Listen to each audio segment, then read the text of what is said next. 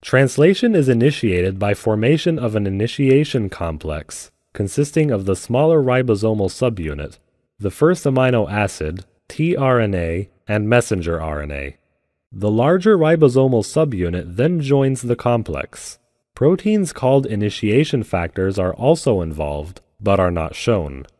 The 70S ribosome has two sites to which transfer RNA carrying amino acids can bind.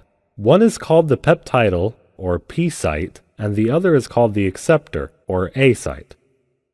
The initiating transfer RNA, carrying its amino acid, binds to the P site, a transfer RNA that recognizes the next codon and carries the second amino acid, then moves into the A site.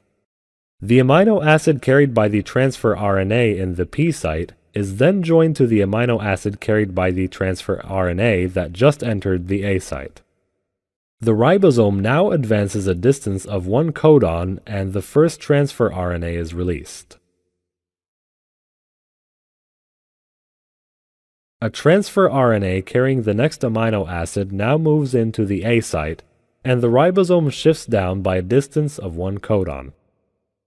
This is followed by the two amino acids on the transfer RNA in the P site being transferred to the third amino acid. The ribosome continues to move along the messenger RNA, and new amino acids are added to the growing polypeptide chain.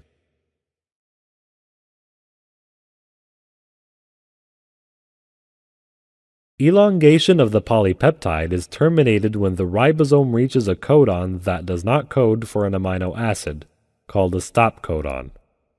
The ribosome dissociates into the smaller and larger subunits, and the messenger RNA and protein are released.